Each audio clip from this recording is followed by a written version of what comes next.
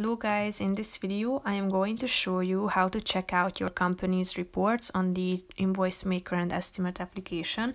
But first I just want to mention, don't forget to subscribe to my channel because at 10,000 subscribers I am going to show you my whole YouTube revenue statistics and growth strategy, how to make money online. So let's jump into it. First of all, open the application on your phone.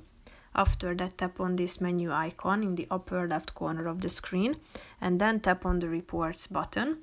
Here you can find a bunch of reports that are available, such as sales by year, by quarter, by month, customer, the customer due amount, sales journal, and so on. So tap on the relevant one that you are interested in, and here you can find your company's report.